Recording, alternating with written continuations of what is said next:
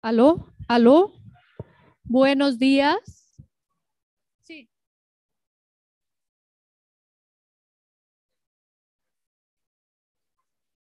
Ajá. Ajá. ¿A quién necesita? ¿Sabes a qué hora? ¿A qué hora se levanta de ahí? Sí, entonces nada más a ustedes dos vayan. Sí, nada más apúntate. Por favor, pasen a sentarse. Ya vamos a dar inicio.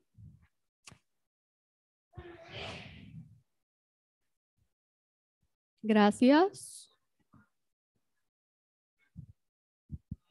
¿No ha aprendido todavía?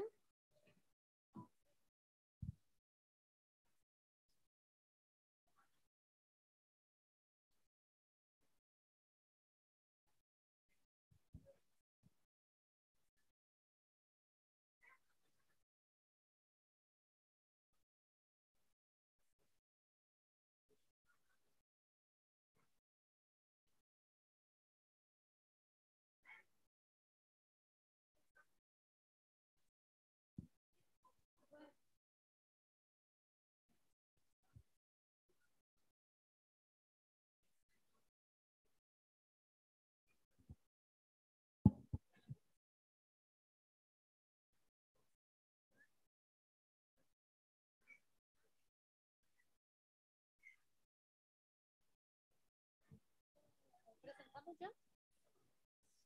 ¿Te puedes poner acá igual por cuestión de la cámara para que te vean?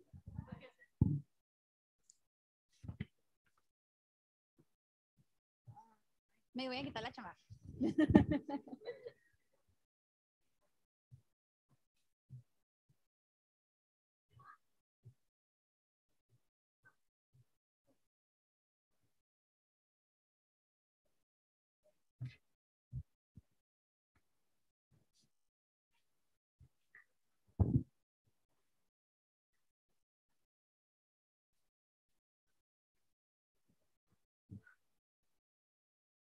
Ya comienza.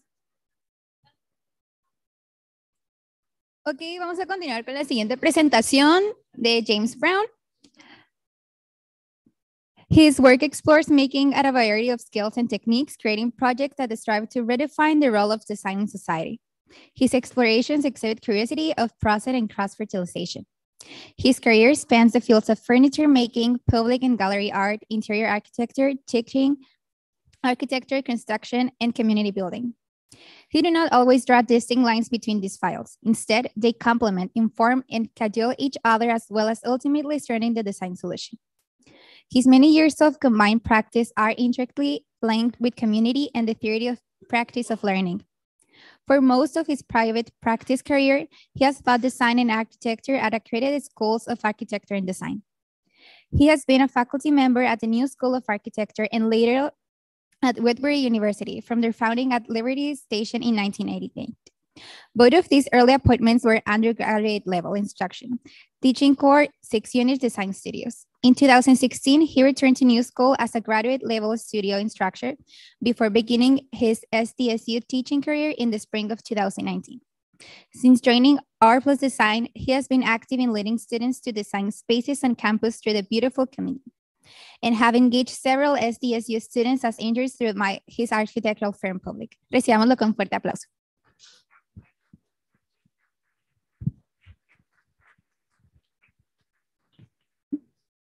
Gracias. Buenos días. Mi nombre es James Brown. I apologize that I cannot deliver this presentation in Spanish. I'm a little embarrassed that I cannot do that, so please bear with me. Thank you for your attention. Before I start to talk about this project, Friendship Park, I want to just talk a little bit about World Design Capital and just add just one or two things. World Design Capital 2024 is an amazing opportunity for you students. Like something like this doesn't come along very often, like offering the best of design between San Diego and Tijuana. You guys can play a role in this. I mean, think big. This is the chance to really jumpstart your careers in a meaningful way. You're going to get a chance. I don't know where it's going to happen, But sometime between now and the end of 2024, you are going to get a chance to show the region what you're capable of. And I want you to jump on that chance. These kind of small moments as a student, as young students, can define your career. So take this opportunity and really go for it. And I was just talking to Yael and Angelica just before this started and in some emails. And in fact, this university and the university that I teach at, San Diego State, who knows what we can do? Maybe we can like co-teach a class or somehow deepen our relationship across the border. It's time to think of ourselves as part of a region and not just a city. So think about that, think about it deeply, and jump on the opportunity when it comes. My practice is divided roughly into 3 parts. I'm an architect. My company is called Public Architecture. I've been an architect for 30 years and have had my own firm for 30 years. I started out as a furniture maker and then gradually got slightly larger and larger projects till the kind of stuff I do most of the time now. I've done all sorts of different projects, but I do dense, urban infill, pretty fine-grained, mixed-use, affordable housing projects in San Diego in different communities. That's my current passion, providing affordable housing in a mixed-use environment. The second thing that I do is I teach full-time at San Diego State. I teach in the School of Art and Design. I've always taught my whole career as an architect, but only part-time, like 1 studio a year. But for the past 3 years, I've been teaching full-time there, and it's a commitment that I will keep for quite some time. One of the main reasons I started teaching full-time there is because we're a public school, right? San Diego State is a public university. We are starting an accredited school of architecture at that school.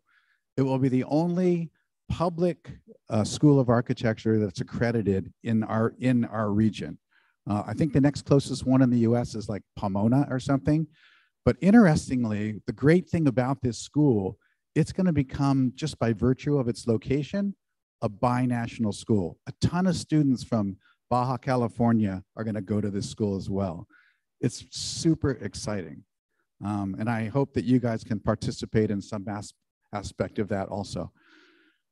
The third part of my current practice is I own a community arts building called Bread and Salt. It's in Barrio Logan. It's in Logan Heights. It has 5 galleries, instructional studio space, event space. People are learning how to do printmaking, learning how to paint, learning how to do sculpture. We have a brewery there, if you want to come there, called Mujeres Brewery. It's women-owned. It's women-operated. Even the head brewer is a woman. It's an interesting project. I'm really excited about that project. And the last phase of that project, we've been doing this project for 13 years now, quite a while. The building and the community arts building is sort of stabilized, but the last piece of the puzzle is a artist live, work, residential project that I'm going to design and develop. It'll have 40 units, all for artists, kind of characterized by really small living spaces, like 200, 250 square feet, and then a door leading to a double height, like 18-foot tall workspace, full of light, full of windows. So that's the last piece of the puzzle.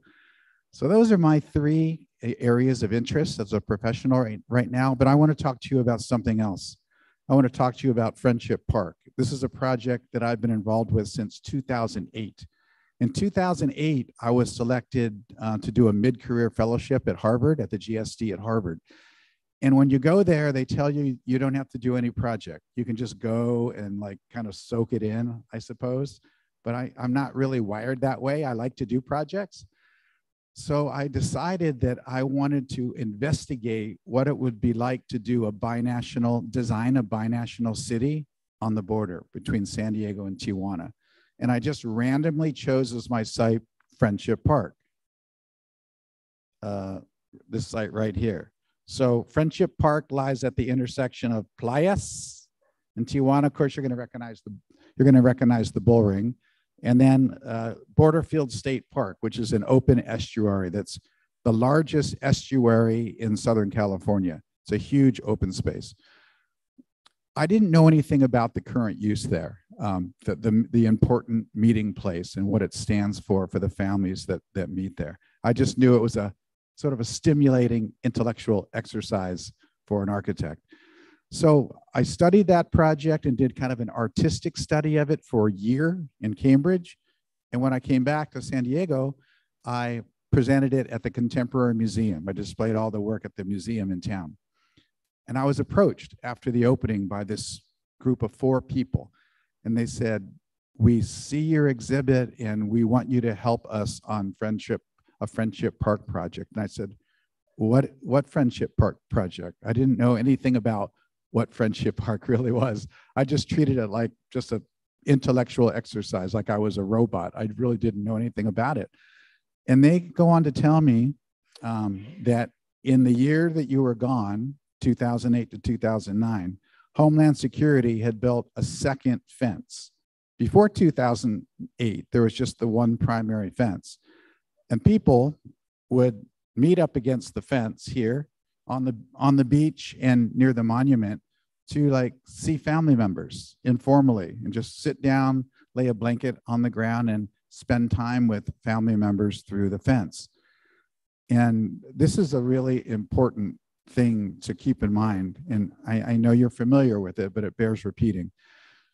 You wonder in this age of like, we all carry our lives with us right here, right? You can call people, you can like have video conferencing, you can do anything. So why would you need to go to a place and see someone face to face? It's not that important, but there are some things in life that are more and so important that a video conference call or a telephone call just won't cut it. For example, what if you thought you were seeing your parents for the last time?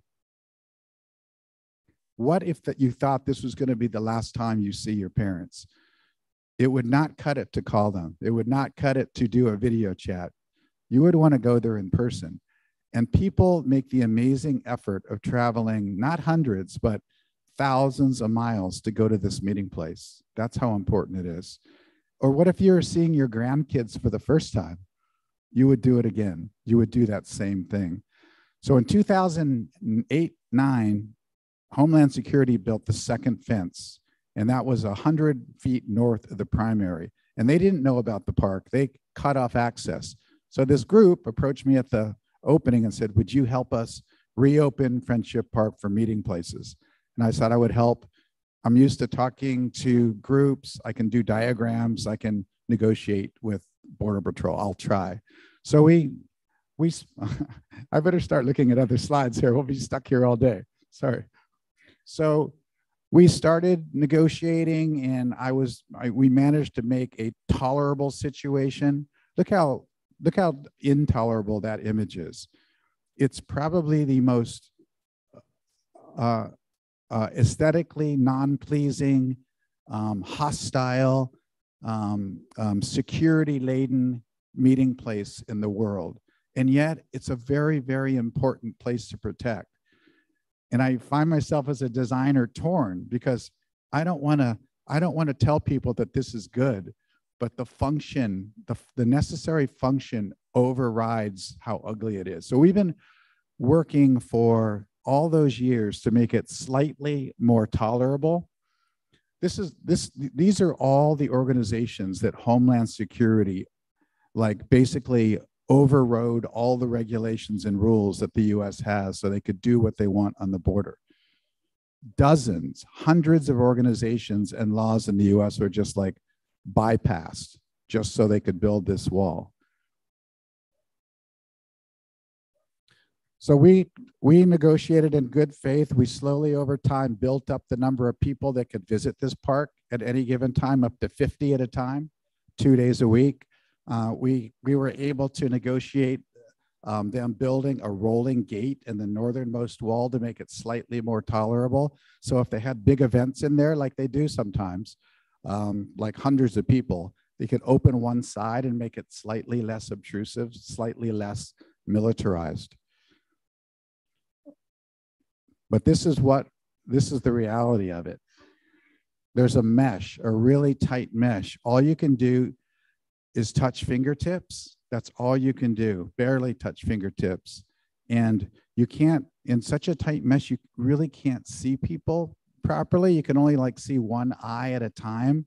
So you can't make out people's faces very well. You can move over to the side, like 100 yards to the side, where you're able to stand back farther and see people more clearly. But then you have the problem that you can't talk intimately with people. And really, when you're visiting someone in that space, you don't want to yell. You want to talk very quietly. You want to talk about personal things, and it's both incredibly moving and very heartbreaking. You may have heard in the news just recently that Border Patrol was going to completely destroy Friendship Park, even worse than it already had, by completing the 30-foot wall segments that you've seen all along the border. So when Trump was president, he allowed Homeland Security and encouraged Homeland Security to basically militarize the entire border between the US and Mexico, building 30-foot tall fences everywhere. Luckily, when Biden was elected, Biden put an immediate halt to all new construction on the border. And that meant that it had stopped the 30-foot tall walls within sight of Friendship Park, just on the next hill. But he did manage to stop it. So we breathed a sigh of relief. But then about 3 months ago, myself and a couple other people that kind of watch over Friendship Park were called into the Border Patrol headquarters and informed they were going to complete the 30-foot tall walls. And we asked, how can you do that? You're not allowed to. There's a law against new wall construction.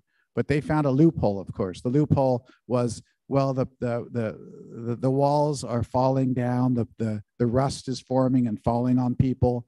It might cause injuries. So under the guise of maintenance, they decided that they could just complete the effort. We mobilized all our elected officials on both sides of the border and put a stop to that, a temporary halt to the construction.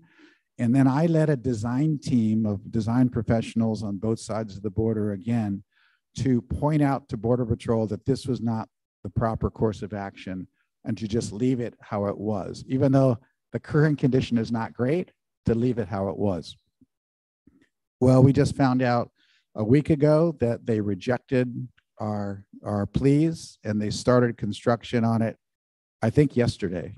So Friendship Park is going to be covered over. But there's another vision, a vision that kind of harkens back to the work I did when I was at Harvard for that year, and that's a binational park. International Friendship Park was actually christened by our First Lady, Pat Nixon, in 1971. At the time, the border was just separated by a single strand of barbed wire, if you can believe. It's hard to believe now, but in 1971, that's all there was. So she came to the park and she had instructed her Secret Service agents to cut the barbed wire. And she walked into Mexico shaking hands with people and saying, I hope there's not a wall here too much longer. It's hard to believe. That was a Republican's president's wife saying that. So things have changed drastically in the United States. We're much more, our government is very conservative now. The current design, the current plan then, is for a different kind of park. Imagine an 80-acre binational park on that site. 40 acres in Playas and 40 acres at Monument Mesa. 40 acres is so big, it encompasses all of the old bull ring, all sorts of businesses on the boardwalk. It's an immense piece of land. And we're not proposing to change any ownerships. The proposal does not include tearing anything down and making parks. All of those ownerships stay the same. And it's a very complex ownership in Playas. It's local, it's municipal, it's federal, it's state. All of those things stay. People still live there. People still have businesses there. There's still restaurants. Everything goes on, but the fence is gone. The fence would be removed for this 80-acre binational park. Instead, there would be an underground system built where in case of a national emergency of some kind, you could raise it, but 24 hours a day, it would not be raised. And on the north side, on the estuary side, the idea is very nice because the average Tijuana citizen can walk fully over the border and onto the edge of this vast estuary, which is quite a beautiful resource. But it's not just going to be an estuary there. The vitality of the boardwalk at Playas, probably a lot of you have been there, I'm sure, will be continued north across the border, full of businesses, restaurants, offices. Imagine a pier on the border, jutting out into the ocean 1,800 feet, and not just like a fishing pier, a pier so big that you could have hotels on it, parks of themselves, maybe even places for boats to come up to, a place of celebration. There will be no need for a fence on the northernmost boundary of this binational park because Homeland Security has become really, really good at passive surveillance. So it's just going to be open to the estuary. The estuary is quite large, easy to watch. It will become a pedestrian-only border crossing. That takes an act of Congress of both Mexico and the United States. This is not an easy project to do. This is a project that I think will be done in my lifetime. I believe in this project. What we need is a symbol of the ordinary friendship between the citizens of Mexico and the citizens of the US. We're starting, I'm afraid, the average citizen has not been swayed yet, but we're nearing that tipping point where the average citizen is starting to distrust the average citizen from the other side. And that's something that we cannot allow to happen. Together, like imagine the powerhouse countries of Mexico, the United States, and Canada forming like the closest bonds of anywhere on the earth. There's nothing that we can't accomplish together as one force. This is why I feel this project is so important. The best security that we can have is cooperation and friendship and trust. And a project like this one would be a reminder to both countries that this kind of thing is possible, and also a reminder to the entire world that this is possible. So we've been holding design competitions with other professionals. We'll be working on this project for the next all the way through 2024. And who knows, maybe some of you want to participate in some of this work. We'll be exhibiting the entire design for this project at the Contemporary Museum of San Diego in 2024 as well. And I invite any questions from you guys. Thanks for your attention.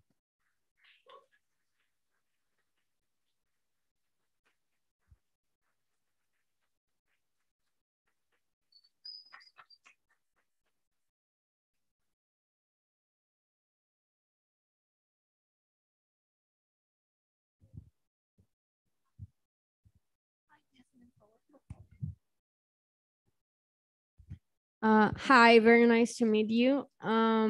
First of all, I want to say congratulations because that's honestly an outstanding piece of work. And I can see that there's a lot of effort for so many people on this project, right? So my first question, actually I have two, but my first question is what inspired you from like citizens of the US to like do something about the border? Because it's gonna sound a little rude, but I don't think many people understand really the problems that we as the border country deal with. And I'm just curious about what inspired you to like put a focus on something that's been going on for so many years. Oh, thank you for the questions. There's a lot of people, more than you would suspect, in the US that are passionate about this idea. The idea of that we are already a region. We are a region already. We're a really unusual region. There's not many couplet cities like Tijuana, San Diego in the world that have the latent power that we have. It's almost limitless. Like together, if we're not in opposition so much, if we're like sharing ideals, and I already see it. Well, through Bread and Salt, the arts organization that I've been running for 13 years, artists have been communicating and cooperating for many years already. And, you know, artists are usually like the vanguard to begin new thinking and to push a new way of believing and can lead to cultural change. So these things, they're already happening. It's just the general population, I think, needs to push. The idea of the binational park, I think it came to me because a friend of mine was telling me about this bridge over the Rio Grande. And of course, it was a pedestrian and car bridge.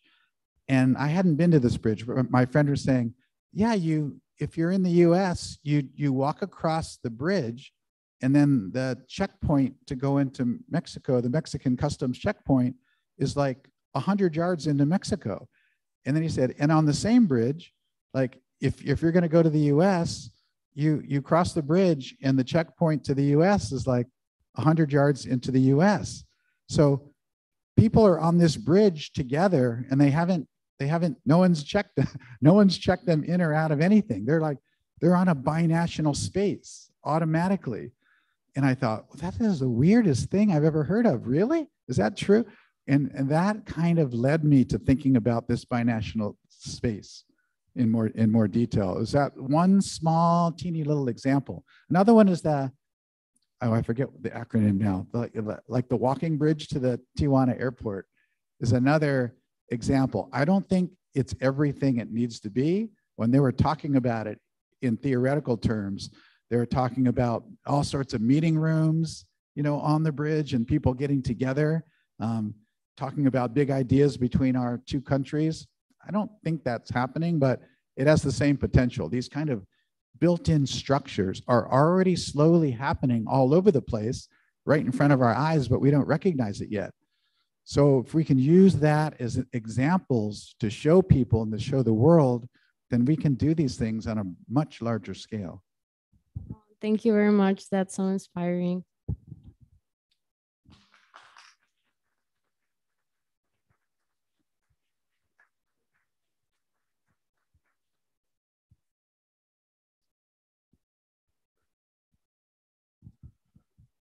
Hi, first and foremost, thank you for all the information you're sharing with us. As she said, it's truly inspiring. And what I'm asking might sound like a bit of a killjoy because of all the inspiration and hope you have shared with us, but I can't help but worry. And I ask, do you worry about the possible gentrification that might happen once this is built? Because you mentioned offices and hotels. And although I understand the sentiment, I can't help but worry because Playas is such a gentrified piece of land because many Americans are coming over to live there. So this is going to be a binational area, and it's going to become something greater than both nations. It becomes a region in and of itself, but it might become something that is not attainable for the people who might need it, which in this case are maybe low-income people who are immigrants. So I ask, do you have any plan regarding that? How can you help prevent that from happening because it's such a lucrative space? That's an excellent question. And I can't say that I have an answer to that question, but you're already seeing that in Tijuana. There's been several articles written about how apartment prices are going up, and in part because people are coming to live down here from San Diego. I've been reading that in the news. Gentrification is also a huge problem just in San Diego in general, and I'm sure in Tijuana, in all cities of the world. I don't know the answer to it, but I know the strategy in San Diego, I'm more familiar with that, is to put as many housing units on the market as is humanly possible. The reason that housing has skyrocketed, and I don't know this, I apologize for not researching the Tijuana example as much, but the reason that housing has skyrocketed in San Diego is because there's been a vacancy rate below 5% in San Diego for over 35 years. There just has not been enough housing, and our city leaders throughout California have been super slow to allow the ability of homeowners to build secondary units and so forth. So much so that finally our leaders in Sacramento, you know, our state leaders had to step in and tell, like, they have this group in San Diego called, well, in the United States called NIMBYs. Have you heard NIMBYs? Not in my backyard. Like, yeah, everyone's in favor of putting out more housing and improving the ability of people to afford housing until it's next door to them. Then they say, no, I don't want it. So that's why all these small communities like San Diego and LA, well, not so small, have been saying no to development.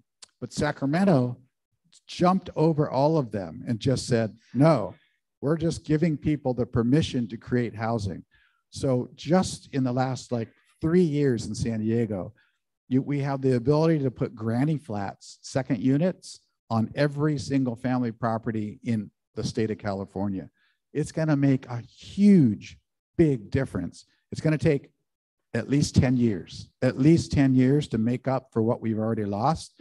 The other thing that Sacramento did, and this is going to make Californians insanely pissed off when they finally figure out what the rule is, but every single family lot in the state of California, the homeowners are allowed by right to subdivide it into 2 lots, and the cities cannot say no. So what that really means, it's going to change the fabric of our suburbs, and I'm all for it. I want it to change the fabrics of our suburbs. I don't want to continually build out into the rural areas and decimate all the open space.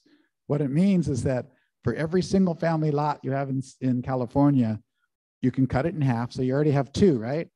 Oh, but there's more. The granny flat ordinance on top of that allows you to each of those 2 to have a granny flat and a junior granny flat. So what was 1 house will be 6. People are going to be so pissed off when they figure this out. But you know what? It's an emergency. I don't know if you've ever been to Los Angeles and seen the homeless situation there, or San Diego. It's unbelievable. And there's no difference here. And here too, we have got to do something to make housing affordable for our citizens. And I still don't have an answer to your question. I apologize. I don't know if it's answerable, because we do have this built in. Just like there's a big disparity between citizens of within San Diego, between the rich and the poor in San Diego, there's a big disparity built in between citizens of the US and citizens of Mexico. So that compounds the problem. And I don't have a solution. I'm not that smart. I'm sorry. It's okay. Thanks for your honesty, and thanks for the information, really.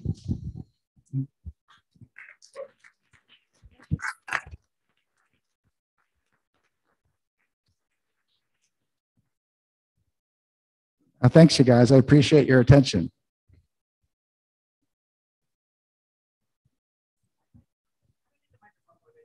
You have a good voice.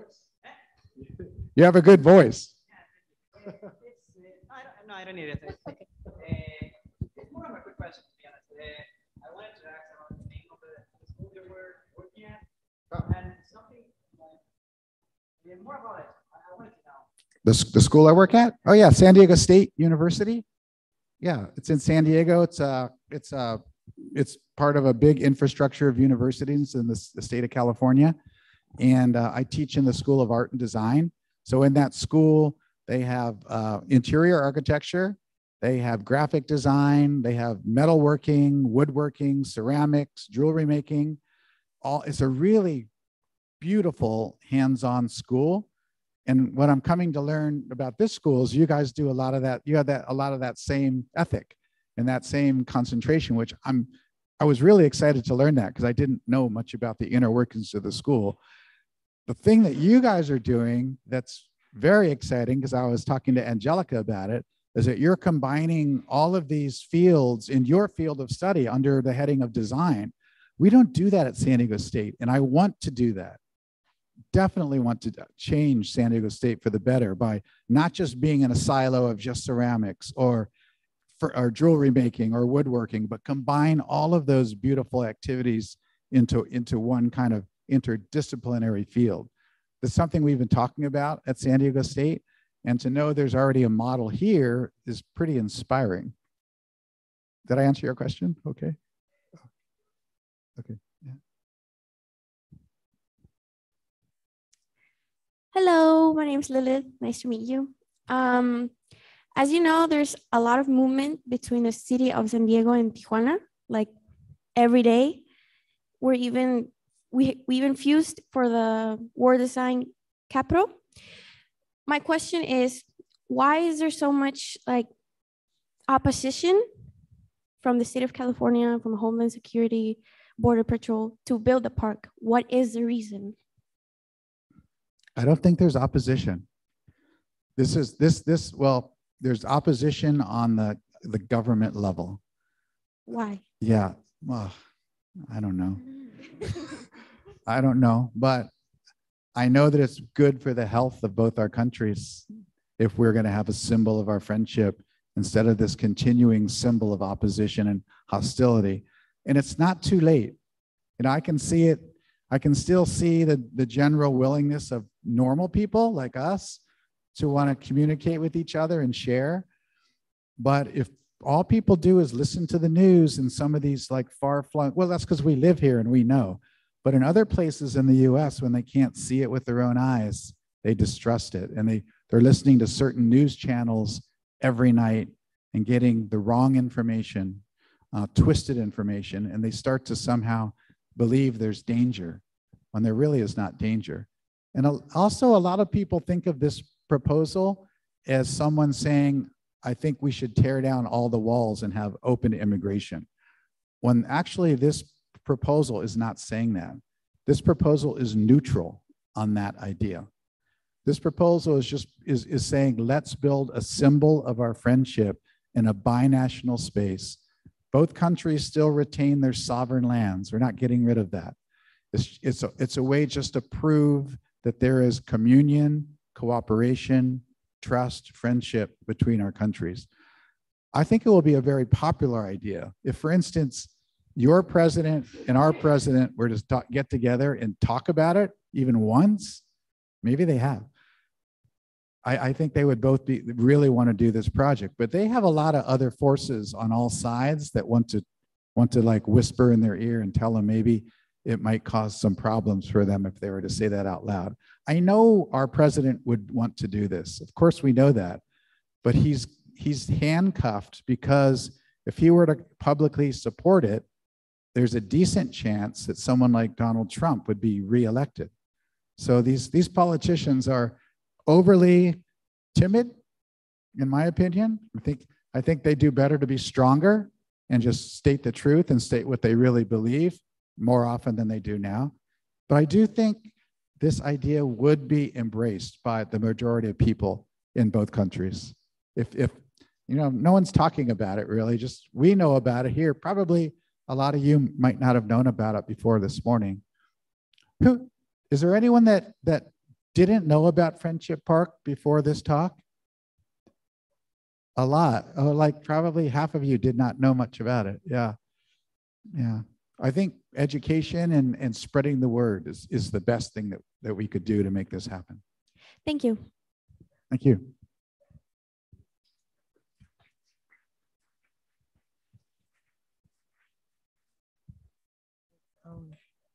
Is it working? Okay. I don't have a question, but I just want to personally thank you for talking about this topic in particular, given that this park has influenced me a lot in many ways possible, if anything.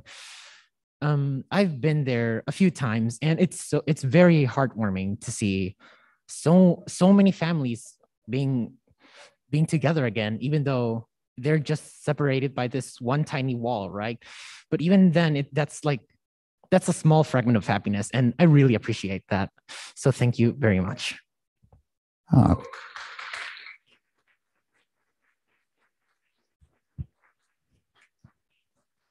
Thank you very much for your statements. Thanks for your sentiment. Appreciate that. Hi. I just wanted to ask, like, taking into account everything you have seen and lived and the stuff you just discovered that is about to happen, like, you just mentioned that the objective isn't like destroying the walls, but like, do you feel that the objective about finding a better way to help people interact do you think the objective that you're fighting for could be rich soon, or like will be like just along? Could you ask that question one more time? I had a hard Sure. time hearing. Okay, so you have said that there's been a lot of fight to not destroy the wall, but to make the interaction between those two people that want to interact. You have said that it's difficult, but you said that you don't want to destroy the wall, just find a way to make it easier. Do you think it's gonna be like you're gonna accomplish it? Or do you have a lot of more fight to do with everything you have seen and know that it's about to happen? Oh, are you asking what I think the likelihood and what the path to success of this project is? Yeah. Oh, okay. Sorry, it took me so long to figure. Well, I think we've made significant gains in the last year. And unfortunately, most of those gains are due to the hostile actions of Homeland Security in closing. Friendship Park has been closed since the pandemic started. Homeland Security closed Friendship Park when Trump was president, and they haven't opened it yet. And they have a lot of reasons why. What I'm learning is that Border Patrol really would love to keep that park closed forever. For them, it's just a headache. You know, they're not really made to be park rangers. They're made to be agents of enforcement. They don't know how to like stand back and let people meet. And they don't want to do that either. They don't want any part of that. But the good thing about their opposition lately has been that it's gotten us a lot of support from local politicians. Virtually every politician in the region has written a letter of support for Friendship Park. Now, you could argue that it didn't matter, right? Because we're losing. They're building all the tall walls anyway. And the sad thing about those tall walls, they say in meetings, we have to build the tall walls because we have statistics that show that people are throwing chunks of concrete over the low walls and injuring agents, which is total BS. We asked them to prove it, to give us data. They could not give us a single instance, not one. However, on the other hand, we have tons of data that show if you have a 30-foot tall wall, there's people falling off of those and ending up in the emergency rooms all over the southern United States. We have tons of real data showing all the injuries and deaths that occur from people falling off those tall walls.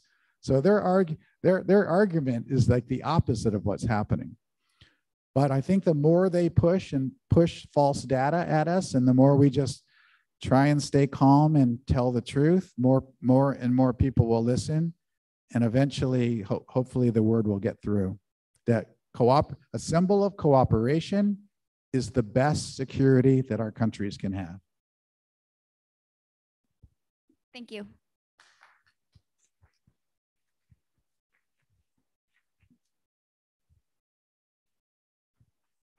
Well, again, I think, is that it? Oh.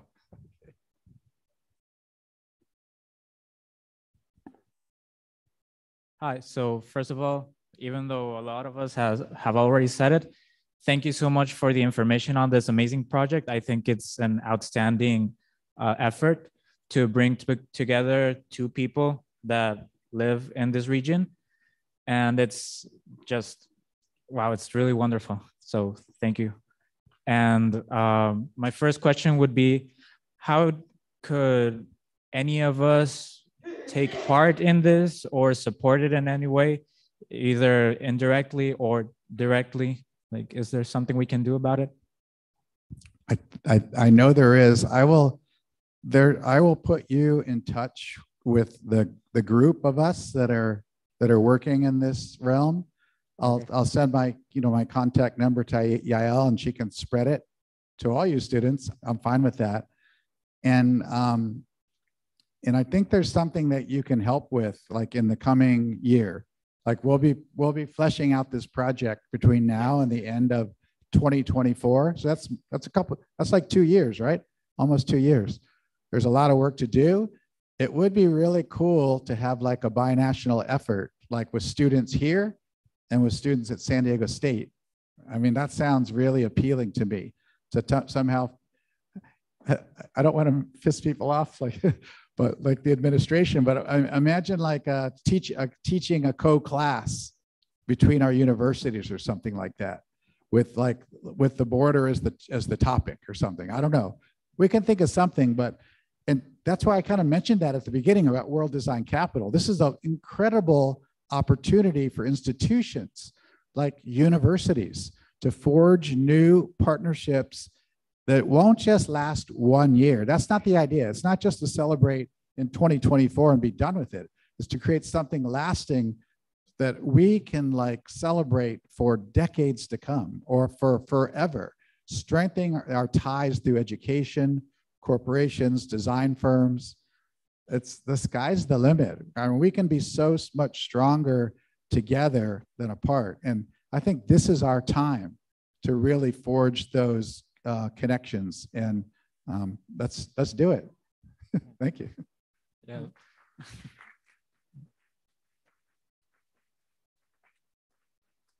Yeah. Thank you. That's it's really exciting to hear about this. And just to move on, my second question would be: I know you said I know you said this is your life's work, but at the same time, I'd like to ask, or I don't know if you thought about like what would be the next step. I know like this was the biggest opportunity, I think, just because of the importance of the border between Tijuana and San Diego. Like it's the most crossed border just internationally, worldwide. But what do you think would be a good next step into joining like the borders between between the US and Mexico? I think we're taking it right now. When this and this will not be like this design will not be like a set of blueprints. It's going to be a visionary plan, a visionary document that, if enacted next year or 10 years from now or 20 years from now, then there'll be a whole process of design. A project like this is billions of dollars of cost, not millions, billions, and many, many, many years of effort putting all the pieces of the puzzle together and planning all the buildings, infrastructure, and everything. It's a gigantic project. I don't want any part of that. That's not my role. Our role, or my role, is just to like imagine it and get people interested in it. And I think so the next step is preparing those drawings and documents and models, displaying them in 2024. And if we're lucky and we're good, well, the public will grab a hold of it and push it the rest of the way. It's going to take the public and our government and both our governments to make it happen. It's a complicated process, and it's a big dream, right? But it's a good dream. It's a beautiful dream. And I think it will happen. You know? Thank you so much. Yeah.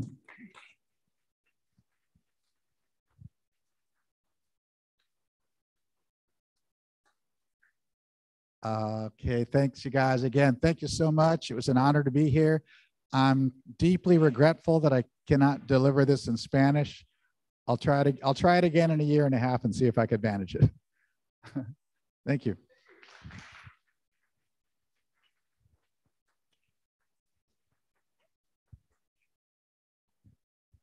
Universidad Xochicalco Campus Tijuana Certificate of Participation is presented to James Brown in recognition of valuable participation at the 13th Design Week as a speaker, cooperation and trust as an alternative to walks, the battle for Friendship Park, for members of the design faculty and students.